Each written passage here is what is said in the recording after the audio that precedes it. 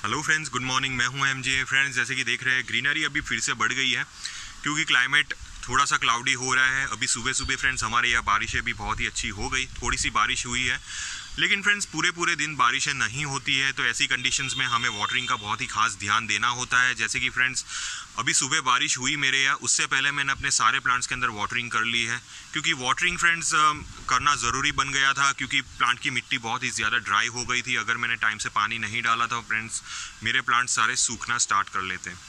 और बारिशें जो भी हुई वो बहुत ही कम हुई थी, तो इतनी बारिश फ्रेंड्स मेरे प्लांट के लिए इनफ नहीं होती।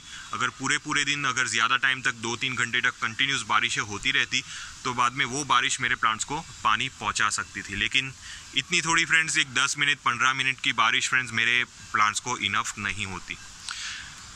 तो चलिए फ्रेंड्स, थोड़े मैं फ्लावर्स का अपडेट कर देता हूँ। कल मैंने आपको मेरे रोजेस दिखाए थे, तो आज हम दूसरे फ्लावर्स देख लेते हैं। तो चलते हैं आगे। तो पहले हाइबिस्कस को देख लेते हैं फ्रेंड्स। लेकिन ये मेरे रात रानी के पौधे हैं, तो कल भी फ्रेंड्स मैंने आपको इसके फ्लावर्स दिखाए थे, तो इसके फ्लावर्स बहुत ही अच्छे ब्लूम कर रहे हैं अभी। और हाइबिस्कस को देख लेते हैं, तो अभी हाइबिस्कस के ऊपर इतने फ्लावर्स नहीं दिख रहे हैं फ्रेंड्स। ये देखिए कुछ फ्लावर्स होके कंप्लीट हो गए हैं और अभी बड़ी सभी स्टार्ट होने वाली है। तो हाइबिस्कस में फ्रेंड्स मेरे पास कुछ अलग अलग वेराइटीज़ के फ्लावर्स है, लेकिन मुझे ही नहीं पता कि कौन से प्लांट के अंदर से कौन से फ्लावर्स निकलने वाले हैं। तो मैं सिर्फ अंदाज़ा लगा सकता हूँ। तो एक प्लांट फ्रेंड्स मैंने यहाँ पे निकाला है, ये देखिए। ये प्लांट मैं अभी ऑलमोस्ट नवंबर या अक्टूबर महीने में लाया था। ये प्लांट के ऊपर शायद पर्पल कलर के फ्लावर्स आते हैं जो बहुत ही खूबसूरत लगते हैं, और ये बडिंग्स इसके ऊपर रेडी हो चुकी है, तो आपको फ्लावर्स शायद देखने को मिल जाएगा। और यहाँ पे फ्रेंड्स ये देख रहे हैं, ये जो हाइबिस्कस है इसके ऊपर भी थोड़े ब्राउनिश टाइप के फ्लावर्स आते हैं, ब्राउन कलर के बड़े से फ्लावर आते हैं। तो ये भी जब इसके ऊपर फ्लावरिंग्स आ जाएगी तो आपको पता चल जाएगा। इसके ऊपर भी बडिंग्स रेडी हो रही है। और जैसे कि देख रहे हैं फ्रेंड्स, ये मेरे ऑरेंज कलर की हाइबिस्कस है, बहुत ही खूबसूरत है ये। तो ये जो हाइबिस्कस है ये तो आप जानते ही है, ये हमेशा ब्लूम करते रहते हैं, लेकिन ये जो कुछ हाइबिस्कस है वो हमेशा ब्लूम नहीं करते। और ये वाला जो हाइबिस्कस है वो पिंक कलर का है, और ये मेरे पास कुछ रेड कलर के डबल हाइब्रिड है। और बाद में ये वाला फ्रेंड्स जो हाइबिस्कस है ये भी अभी ब्लूम करने की तैयारी कर रहा है, तो इसके ऊपर भी कौन से फ्लावर्स आएंगे वो मुझे पता नहीं है। लेकिन फ्रेंड्स इसके ऊपर जो वेरीगेटेड जो हाइबिस्कस है उसके ऊपर ये देसी वैरायटी है, यानी कि इसके अंदर पेटल्स कम रहेंगे और ये फ्लावर्स की साइज़ भी बड़ी रहेगी। और ये भी फ्रेंड्स मेरी वेरीगेटेड हाइबिस्कस है, इसके ऊपर भी कौन से कलर्स के फ्लावर्स आएंगे वो मुझे बिल्कुल भी आइडिया नहीं है। तो जब ये प्लांट मेरे फ्लावरिंग्स पे अच्छे खासे ब्लूम पे आ जाएंगे तो आपको सबको पता चल जाएगा और मैं आपके साथ अपडेट भी करता रहूँगा। तो आज की वीडियो फ्रेंड्स ये टॉपिक पे है कि हम अपने एडेनियम्स को कैसे ग्रो कर सकते हैं, कैसी केयर कर सकते हैं ये मॉनसून की सीज़न में। लेकिन सबसे पहले फ्रेंड्स मैं आपको दिखा देता हूँ मेरे एडेनियम्स के सीडलिंग्स। तो जैसे कि देख रहे हैं फ्रेंड्स, ये सारे मेरे एडेनियम्स के सीडलिंग्स हैं। तो मुझे लग रहा है कि अभी ये सीडलिंग्स को मुझे नीचे ले जाना होगा मेरे घर के अंदर, क्योंकि बारिशों का पानी कंटिन्यूस इसके अंदर जाता रहता है। सीडलिंग्स को भी पानी की ज़रूरत होती है, लेकिन जब भी इसकी जो सॉइल हमेशा से वेट रहेगी तो बाद में ये सीडलिंग्स धीरे धीरे करके रॉट होना स्टार्ट हो जाते हैं। ये देखिए फ्रेंड्स, ये सारे मेरे सीडलिंग्स अच्छे खासे ग्रो हो रहे हैं, लेकिन इसकी जो सैंड का जो प्रोपोर्शन है फ्रेंड्स वो ज़्यादातर गीला रहता है, जिसकी वजह से फ्रेंड्स ये एडेनियम्स मेरे धीरे धीरे करके रॉट होना स्टार्ट हो जाएंगे। तो मुझे इसको बचाना पड़ेगा। जैसे कि इंडिकेशंस देख रहे हैं, इसके सारे लीव्स येलो हो रहे हैं, ये सारे इंडिकेशंस होते हैं फ्रेंड्स के प्लांट को ओवर वाटरिंग की प्रॉब्लम हो रही है। तो मुझे इसको कोई शेडी एरिया में ट्रांसप्लांट करना पड़ेगा, या तो कोई ऐसी जगह पे रखना पड़ेगा जहाँ पे बारिशों का पानी कंटिन्यूस नहीं आता हो। तो मैंने कुछ सीडलिंग्स ट्रांसप्लांट भी कर लिए हैं। इसके ऊपर भी देखिए फ्रेंड्स येलो लीव्स हो रहे हैं, ये देखिए येलो लीव्स हो रहे हैं, इसके ऊपर भी येलो लीव्स हो रहे हैं। ये टोटली बारिशों का रीज़न है फ्रेंड्स। अगर बारिशों का पानी इसके अंदर मैंने नहीं रोका तो बाद में ये सारे सीडलिंग्स मेरे ख़राब हो सकते हैं। तो एडेनियम्स के बारे में हम कुछ ऐसी डिटेल्स आज हम जानेंगे कि हमें इसको बारिशों की सीज़न में कैसे बचाना है, और इसके ऊपर हम फ्लावरिंग्स कैसे ला सकते हैं। और दूसरी बात, ये जो मेरे एडेनियम्स के सीड पॉट्स है वो कितने दिनों में रेडी हुए हैं, क्योंकि बहुत सारे मेरे व्यूअर्स ये पूछ रहे हैं कि आपके एडेनियम्स के जो सीड पॉट्स है वो प्लांट की किस एज पे ये सीड पॉट डेवलप करता है। तो ये जो एडेनियम देख रहे हैं फ्रेंड्स एट प्रेजेंट, ये एडेनियम फ्रेंड्स मेरे पास ऑलमोस्ट 7 to 8 ईयर्स से भी ज़्यादा से है। ये प्लांट की एज बहुत ही ज़्यादा है फ्रेंड्स। और 7 साल के बाद फ्रेंड्स अभी इसने मुझे सीड पॉट्स देना रेडी किया है। तो ऑलमोस्ट समझ लीजिए कि लास्ट ईयर इसने मुझे सीड पॉट क्रिएट करके दिए थे। लास्ट ईयर इसके ऊपर बहुत सारे सीड्स निकले थे, उससे पहले शायद सीड्स निकले होंगे लेकिन मुझे पता नहीं होगा शायद। तो ऑलमोस्ट 2-3 साल से ये मुझे सीड पॉट्स बना के दे रहा है, तो समझ लीजिए 5 साल की एज का हो गया होगा। उसके बाद ये प्लांट मुझे सीड पॉट्स रेडी करके दे रहा है। तो ये प्लांट के अंदर से फ्रेंड्स मैंने एक दूसरी कटिंग्स भी ग्रो की है, और वो कटिंग ये है। ये जैसे कि देख रहे हैं फ्रेंड्स, ये मेरे एडेनियम की कटिंग है। मैंने इसको कटिंग से ग्रो किया है। जैसे कि देख रहे हैं फ्रेंड्स, ये जो कोडेक्स एरिया आप देख रहे हैं, अगर आप प्लांट को कटिंग से ग्रो करते हो तो इसका जो कोडेक्स एरिया है वो ऐसा रहेगा, थोड़ा मोटा सा नहीं रहेगा, क्योंकि ये कटिंग वाला हिस्सा है। इसलिए यहाँ से सीधा ये हिस्सा मैंने ग्रो किया था, और यहाँ से 2 न्यू ब्रांचेस इसके ऊपर डेवलप हो गई हैं, और वो ब्रांचेस धीरे धीरे करके ये देखिए दूसरी नई ब्रांचेस प्रोड्यूस कर रही है। तो ये हिसाब से फ्रेंड्स मैंने कटिंग्स को ग्रो किया है। और मैं इसके लिए फ्रेंड्स एडेनियम्स को सबसे पहले एक बहुत ही इंपॉर्टेंट और बेसिक नीड्स होती है, वो है इसकी पॉटिंग सॉइल। अगर एडेनियम्स को ठीक तरीके से आप पॉटिंग सॉइल प्रोवाइड नहीं करेंगे तो बाद में ये प्लांट आपके यहाँ ग्रो नहीं होगा, आपके यहाँ टिक के भी नहीं रह सकता, और मानसून की सीज़न में भी इसको बहुत सारी दिक्कतों का फेस करना पड़ेगा। तो कोई भी प्लांट हुआ फ्रेंड्स, पॉटिंग सॉइल बहुत ही इंपॉर्टेंट रोल प्ले करती है। तो मैंने जो पॉटिंग सॉइल यूज़ करी है मैं उसके बारे में ही बताऊंगा। जैसे कि फ्रेंड्स मैंने यूज़ किया है 30% जितनी गार्डन सॉइल और 70% जितना सैंड। सैंड का प्रोपोर्शन 70% रखने से फ्रेंड्स ये प्लांट के अंदर कभी भी ओवर वाटरिंग की दिक्कत नहीं आएगी, इसके अंदर वाटर लॉगिंग भी नहीं होगा। और अगर आपने बारिश में ओपन में ये प्लांट को रखा हो तो बाद में ये प्लांट के पॉट के अंदर से सारा पानी ड्रेन हो जाएगा। इसके अंदर पानी भी बहुत ही जल्दी सूख जाएगा, ताकि इसके अंदर रूट रॉट की प्रॉब्लम बिल्कुल भी नहीं आएगी। बहुत सारे मेरे व्यूअर्स एडेनियम्स के अंदर कोकोपीट यूज़ करते हैं, जो 100% गलत है फ्रेंड्स, क्योंकि हमारे जो कंट्रीज़ में फ्रेंड्स बारिशें बहुत ही तेज़ होती है, और तेज़ बारिशों में अगर आपने ओपन में अपने एडेनियम्स को रखा हो और अगर आपने पॉटिंग मिक्स में कोकोपीट रखी हो तो बाद में वो कोकोपीट हमेशा गीली रहेगी। गीली कोकोपीट की वजह से भी फ्रेंड्स आपके जो एडेनियम्स होते हैं उसके अंदर रूट रॉट की प्रॉब्लम्स क्रिएट हो सकती है। तो ये सारी पॉसिबिलिटीज़ होती है, ये सारे रीजंस होते हैं जिसकी वजह से आपके प्लांट को रूट रॉट की प्रॉब्लम फेस करनी पड़ेगी। क्योंकि ये एडेनियम एक ऐसा पौधा है फ्रेंड्स, ये जनरली किसी भी खराब बीमारियों से नहीं मरता है, ये मरता है सिर्फ और सिर्फ रूट रॉट की वजह से। इसके ऊपर जनरली कोई ज़्यादा पेस्ट नहीं लगते, सिर्फ रूट रॉट के पेस्ट लगते हैं, जिसकी वजह से ये प्लांट आपका मर सकता है। और रूट रॉट के पेस्ट तभी लगते हैं जब इसकी सॉइल हमेशा गीली रहेगी। इसको पानी की भी ज़रूरत होती है फ्रेंड्स, ये प्लांट को बहुत ही अच्छी वाटरिंग की ज़रूरत होती है, लेकिन हमें वाटरिंग इसके अंदर तभी करनी है जब इसकी मिट्टी टोटली ड्राई हो जाए। अगर हम इसकी मिट्टी को हमेशा वेट रखेंगे, हमेशा इसकी मिट्टी के अंदर मॉइस्चर बना रखेंगे, तो बाद में इसके अंदर रूट रॉट की प्रॉब्लम हो सकती है।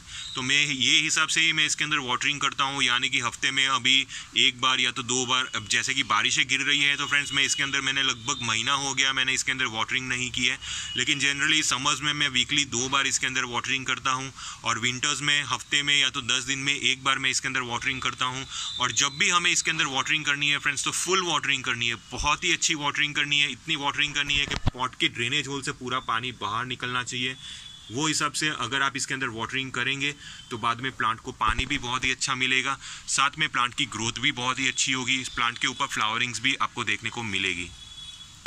और अगर बारिशों की सीज़न हो तो बारिशों की सीज़न में हमें बिल्कुल भी पानी देने की ज़रूरत नहीं है। प्लांट को अगर आपने ओपन में रखा हो तो बाद में ये प्लांट को हमें पानी देने की बिल्कुल भी ज़रूरत नहीं है। जैसे कि देख रहे हैं फ्रेंड्स, मेरा प्लांट अभी ओपन में है और हमेशा बारिशों का पानी इसके अंदर जाता रहता है, कभी भी इसके अंदर वाटर लॉगिंग नहीं होती है। और जैसे कि बारिशें अभी रुकी है तो लगभग फ्रेंड्स 2 से 3 घंटे में इसकी सॉइल ड्राई होना स्टार्ट हो जाएगी। तो सॉइल का टाइम से ड्राई होना बहुत ही ज़रूरी है फ्रेंड्स। अगर सॉइल टाइम से ड्राई होना स्टार्ट हो जाएगी तो बाद में एडेनियम्स के अंदर रूट रॉट की प्रॉब्लम्स नहीं आएगी। अब फ्रेंड्स मैं इसकी ग्रोथ की बात कर लेता हूँ। बहुत सारे मेरे व्यूअर्स ये पूछ रहे हैं कि ये प्लांट की ग्रोथ कितने दिनों में होती है। जैसे कि मैंने अभी आपको सीडलिंग्स दिखाए हैं, अब ऐसे ही सीडलिंग्स मैंने लास्ट ईयर मैंने ग्रो किए थे फ्रेंड्स, और वो सीडलिंग्स मैं आपको दिखा देता हूँ। जैसे कि देख रहे हैं फ्रेंड्स, ये सारे मेरे एडेनियम्स के सीडलिंग्स हैं, मैंने लास्ट ईयर इसको ग्रो किया था। और ये जो प्लांट है फ्रेंड्स, ये ग्रोथ करने में बहुत ही स्लो होता है, ये धीरे धीरे करके ग्रोथ होता है फ्रेंड्स। अगर आप एक्सपेक्ट करोगे कि आपने सीड्स ग्रो कर लिए तो बस आपके 6 महीने में आपके प्लांट कुछ इतने बड़े हो जाएंगे, तो ये आप भूल जाइए। ये प्लांट की एज 7 ईयर्स से भी ज़्यादा है, तभी जाके ये प्लांट इतना बड़ा हुआ है मेरे पास। और ये जो जितने भी सीडलिंग्स देख रहे हैं ये सारे 1 साल के सीडलिंग्स हैं। सिर्फ 1 साल में ये प्लांट की ग्रोथ देखिए, सिर्फ इतनी ही हुई है। यानी कि जो सीड्स मैंने अभी आपको दिखाया है वो 1 साल के बाद कुछ ये हिसाब से दिखेंगे। तो इतनी ग्रोथ इसकी बढ़ती है फ्रेंड्स। ये प्लांट बहुत ही धीरे धीरे ग्रोथ करता है, ऑलमोस्ट 10 इंच की ग्रोथ होती है। अगर आपने इसकी केयर बहुत ही अच्छी तरह से की हो तो 10 से 12 इंच की ग्रोथ इसकी एवरेज एवरी ईयर होगी। और प्लांट की कुछ ये हिसाब से अगर आप ग्रोथ लाना चाहते हो, अबाउट 3 फुट की इसकी साइज़ होगी। तो 3 फुट की साइज़ आने में फ्रेंड्स प्लांट को आपको कम से कम 5 साल 6 साल तो लग ही जाएंगे, क्योंकि ये प्लांट को मैंने ऊपर से प्रून भी किया था, इसीलिए ये प्लांट थोड़ा फैला हुआ है। अगर मैं इसको प्रून नहीं करता तो इसकी हाइट और बड़ी हो जाती। तो ऑलमोस्ट आपको 3 फुट तक अगर आपको प्लांट लाना हो तो 5 साल का आपको इंतज़ार करना ही पड़ेगा। और शायद इसीलिए फ्रेंड्स ये प्लांट बहुत ही कॉस्टली आते हैं, 350 रुपीज़, 500 रुपीज़, 700। और अगर आप बड़ा प्लांट लेना चाहते हो तो 1000, 1500 इतने रेट्स होते हैं ये प्लांट के। तो इसीलिए हमेशा एक छोटा सा पौधा लाइए फ्रेंड्स, और सब्र की ज़रूरत होती है गार्डनिंग में। हमेशा थोड़ा सा सब्र रखिए फ्रेंड्स।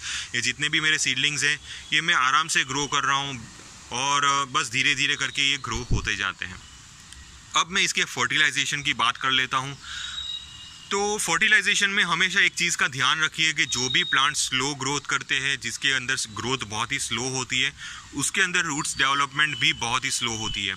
इसीलिए ये पौधे बहुत ही धीरे धीरे करके ग्रो होते हैं। एडेनियम्स के अंदर भी रूट डेवलपमेंट बहुत ही धीरे धीरे होती है। कि प्लांट की ग्रोथ बढ़ाने के लिए, इसके ऊपर अच्छे खासे फ्लावरिंग्स लाने के लिए इसको फॉस्फोरस बेस्ड फर्टिलाइजेशन की बहुत ही ज़्यादा ज़रूरत होती है। फॉस्फोरस की वजह से फ्रेंड्स प्लांट के ऊपर आपको फ्लावरिंग्स तो दिखेंगे, लेकिन साथ में प्लांट के जो रूट स्ट्रक्चर होंगे, रूट्स डेवलपमेंट होगी, वो बहुत ही अच्छी होगी। फॉस्फोरस बेसिकली प्लांट के रूट्स को बढ़ाता है।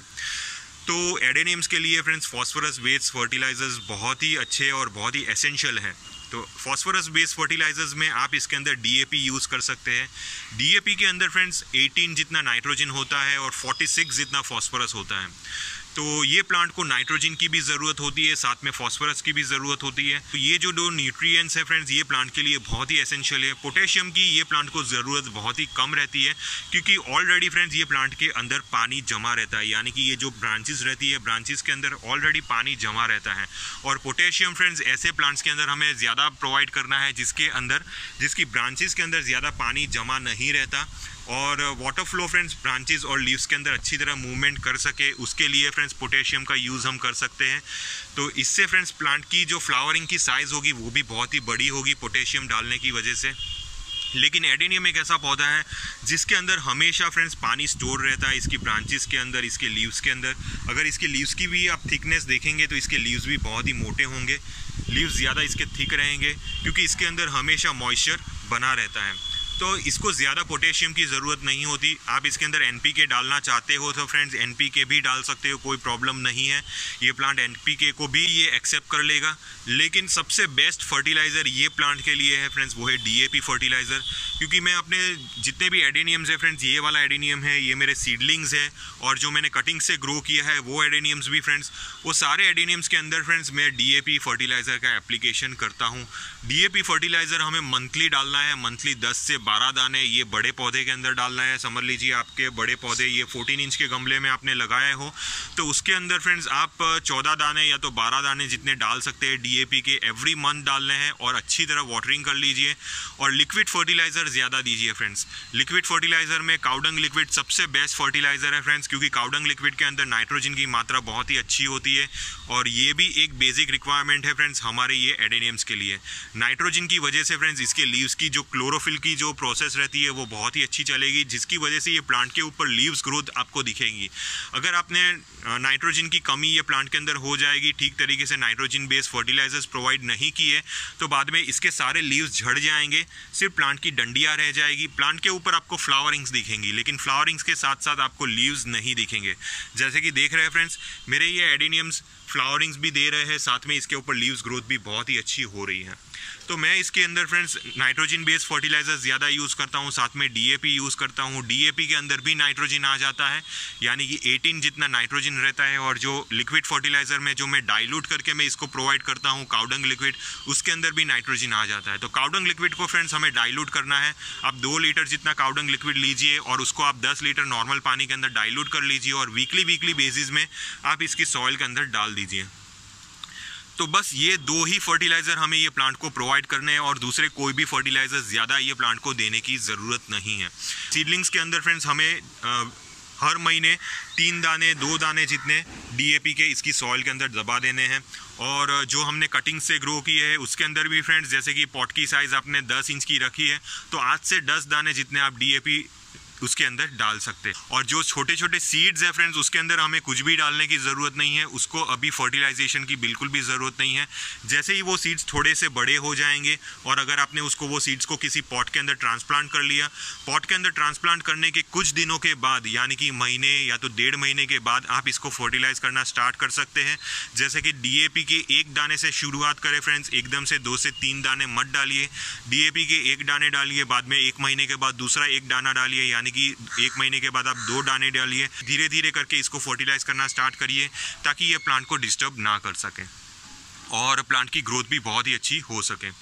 तो ये हिसाब से फ्रेंड्स ये प्लांट को हमें फर्टिलाइज करना है। अब फोलियर फर्टिलाइजर्स में आप इसको माइक्रोन्यूट्रिएंट्स सप्लाई कर सकते हैं, क्योंकि माइक्रोन्यूट्रिएंट्स हर एक प्लांट की बेसिक रिक्वायरमेंट्स होती है और खास करके माइक्रोन्यूट्रिएंट्स की वजह से आपका प्लांट कोई भी सीवियर कंडीशंस हो, यानी कि बहुत ही तेज़ मानसून हो या तो बहुत ही तेज़ गर्मियाँ चल रही हो या तो बहुत ही तेज़ ठंडियाँ हो, हर एक सीज़न में फ्रेंड्स ये सर्वाइव कर लेगा। क्योंकि अगर माइक्रोन्यूट्रिएंट्स की जो एडिक्वेट क्वांटिटी आपके प्लांट के अंदर मौजूद रहेगी तो बाद में आपके प्लांट की ग्रोथ सारे सीजन्स में अच्छी चलती रहेगी।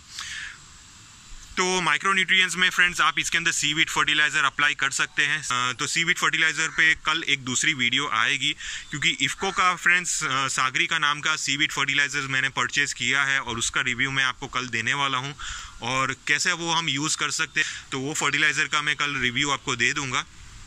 तो आप ये जो एडेनियम्स है फ्रेंड्स, एडेनियम के ऊपर 5 ml जितना 1 लीटर पानी में सीवीड फर्टिलाइज़र डाल के आप इसके ऊपर स्प्रे कर लीजिए। महीने में 1 बार या तो महीने में 2 बार स्प्रे करिए, ज़्यादा फ्रीक्वेंटली भी स्प्रे करने की ज़रूरत नहीं है। तो ये हिसाब से फ्रेंड्स आप ये प्लांट को फर्टिलाइज कर सकते हैं। अब मैं ये प्लांट की मैं प्रोपोगेशन की बात कर लेता हूँ। तो ये जो प्लांट है फ्रेंड्स आराम से कटिंग से ग्रो हो सकते हैं, जैसे कि मैंने आपको इसकी कटिंग्स बताई अभी। जैसे कि देख रहे हैं फ्रेंड्स, ये प्लांट मैंने कटिंग्स के थ्रू ग्रो किया है और आराम से ये ग्रो हो जाता है। अब मैं इसकी सक्सेस रेट बोलता हूँ फ्रेंड्स कि इसकी जो कटिंग्स की जो सक्सेस रेट है, इसकी कटिंग्स की सक्सेस रेट बहुत ही अच्छी है। ये आराम से कटिंग से ग्रो हो जाता है। आपने एक बार इसकी कटिंग लगा दी तो समझ लीजिए आपको 20 से 30 दिन में इसके ऊपर रिजल्ट आना स्टार्ट हो जाएगा। 20 से 30 दिन या तो ज़्यादा भी हो सकते हैं फ्रेंड्स। जैसे कि अभी वीडियो की शुरुआत में ही मैंने आपको बताया है, ये एक बहुत ही स्लो ग्रोइंग प्लांट है। जैसे कि फ्रेंड्स ये जो कटिंग्स देख रहे हैं, ये कटिंग्स को फ्रेंड्स मैंने लगा के भी, जब मैंने ये कटिंग को लगाई थी फ्रेंड्स, इसने तुरंत मुझे रेस्पॉन्स नहीं दिया था। मुझे लगा था कि ये प्लांट अभी कटिंग से ग्रो नहीं हो पाएगा, तो मैंने फ्रेंड्स ये प्लांट को रहने दिया वही पॉटिंग सॉइल के अंदर। जो नॉर्मल तरीके से जो मैं एडीएम्स के अंदर वाटरिंग करता हूँ वही नॉर्मल तरीके से मैंने इसके अंदर वाटरिंग भी की। तो मुझे 45 दिन में इसके अंदर से रिजल्ट मिलना स्टार्ट हो गया, यानी कि 45 दिन के बाद इसके अंदर न्यू शूट्स वगैरह डेवलप होना स्टार्ट हो गई। तो इसकी जब भी आप कटिंग्स भी ग्रो करते हो तो थोड़ा सा पेशेंस रखिए, इसकी कटिंग ज़रूर रिजल्ट लाएगी। लेकिन हमें पॉटिंग सॉइल वही यूज़ करना है 70 और 30 का, और कंपोस्ट डाल दीजिए।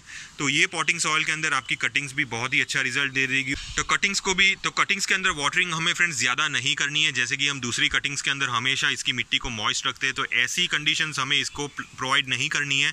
इसकी सॉइल जब भी ड्राई हो जाए तब हमें फिर से इसके अंदर वाटरिंग करनी है, वो हिसाब से ही जैसे हम ये प्लांट के अंदर वाटरिंग करते हैं।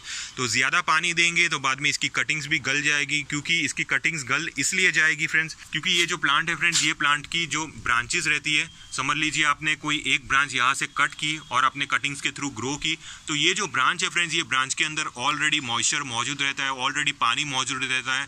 तो अगर आपने ये कटिंग्स को सॉइल के अंदर डाल दिया और आप डेली इसके अंदर वाटरिंग करते रहेंगे तो ये सारे कटिंग्स का जो नीचे वाला हिस्सा है वो धीरे धीरे करके गलना स्टार्ट हो जाएगा। तो इसीलिए हमें इसके अंदर कटिंग्स के अंदर भी वाटरिंग तभी करनी है जब इसकी सॉइल ड्राई होने लगे। आप इसके अंदर वाटरिंग कर लीजिए, और वाटरिंग जैसे करेंगे तो जो पॉटिंग सॉइल वेल ड्रेन्ड होगी तो पानी सारा निकल जाएगा और प्लांट को डिस्टर्ब भी नहीं करेगा। तो ये हिसाब से फ्रेंड्स इसकी कटिंग्स को ग्रो कर सकते हैं। तो मानसून की सीज़न में इसके ऊपर आपको पेस्टिसाइड का एप्लीकेशन तो करना ही होगा। जैसे कि देख रहे हैं फ्रेंड्स, मेरे प्लांट के ऊपर पेस्ट लग गए हैं। ये देखिए, ये सारे लीव्स ख़राब हो चुके हैं। ये पेस्ट ने ख़राब कर ली है, तो आप इसके ऊपर रोगोट पेस्टिसाइड का एप्लीकेशन कर सकते हैं या तो एमिडाक्लोप्रिड का एप्लीकेशन कर सकते हैं। तो ये जो पेस्टिसाइड है उसका एप्लीकेशन आप हर 15 या तो 20 दिन के अंतर में आप अपने प्लांट के ऊपर कर सकते हैं। अब ये प्लांट के ऊपर फंगस लग सकता है, ये बारिशों की सीज़न में फंगस फ्रेंड्स हमारे हर एक प्लांट के ऊपर लगता है और ख़ास करके हमारे एडेनियम्स के ऊपर भी फंगस लग सकता है। तो अगर आप इसके ऊपर फंगीसाइड नहीं स्प्रे करोगे तो बाद में ये प्लांट धीरे धीरे करके फंगस की वजह से भी मर सकता है। तो फंगस से ये प्लांट को बचाने के लिए आप इसके ऊपर बेबिस्टिन फंगीसाइड का एप्लीकेशन कर सकते हो, या तो आप ये प्लांट के ऊपर साफ फंगीसाइड का एप्लीकेशन कर सकते हो। कोई भी केमिकल फंगीसाइड आप इसके ऊपर हर 10 दिन के अंतर में इसके लीव्स के ऊपर अच्छी तरह स्प्रे कर लीजिए, इसके सॉइल के ऊपर स्प्रे कर लीजिए, इसकी ब्रांचेस के ऊपर स्प्रे कर लीजिए, अच्छी तरह प्लांट के ऊपर फंगीसाइड का एप्लीकेशन कर लीजिए, जिसकी वजह से ये प्लांट आपको बहुत ही अच्छा रिजल्ट देगा ये मानसून की सीज़न में भी।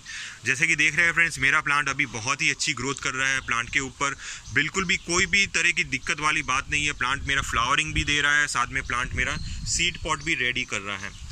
तो ये हिसाब से फ्रेंड्स मेरे प्लांट की कंडीशन ओवरऑल बहुत ही अच्छी है। बस यही टिप्स मैं फॉलो करता हूँ और यही चीज़ मैं आप सभी के साथ भी मैं शेयर कर रहा हूँ फ्रेंड्स। आप अपने प्लांट की पॉटिंग सॉइल सही रखिए, प्लांट के अंदर वाटरिंग थोड़ा कंट्रोल से कीजिए, प्लांट के ऊपर फंगीसाइड अप्लाई कीजिए, प्लांट के ऊपर पेस्टिसाइड अप्लाई कीजिए और आपका प्लांट बहुत ही अच्छा ग्रो होता जाएगा। सेम तरीका फ्रेंड्स हमारे सीडलिंग्स के ऊपर भी है। इसके ऊपर भी फ्रेंड्स हमें फंगीसाइड और पेस्टिसाइड का एप्लीकेशन करना है और हमने जो सीड्स ग्रो किए हैं फ्रेंड्स, वो सीड्स के ऊपर भी फ्रेंड्स हमें फंगीसाइड का एप्लीकेशन वीकली करना है, नहीं तो आपके सारे सीड्स खराब हो सकते हैं, क्योंकि ये बारिशों की सीज़न में उसके ऊपर फंगस आराम से लग सकता है। तो इतनी चीज़ों का फ्रेंड्स हमें ध्यान देना है ये एडेनियम्स के पीछे ये मानसून की सीज़न में। फिर भी अगर आपको किसी भी टाइप का कन्फ्यूजन हुआ फ्रेंड्स तो आप मुझे कमेंट बॉक्स में पूछ सकते हो, मैं आपको रिप्लाई दूंगा। टिल देन के लिए थैंक यू फ्रेंड्स।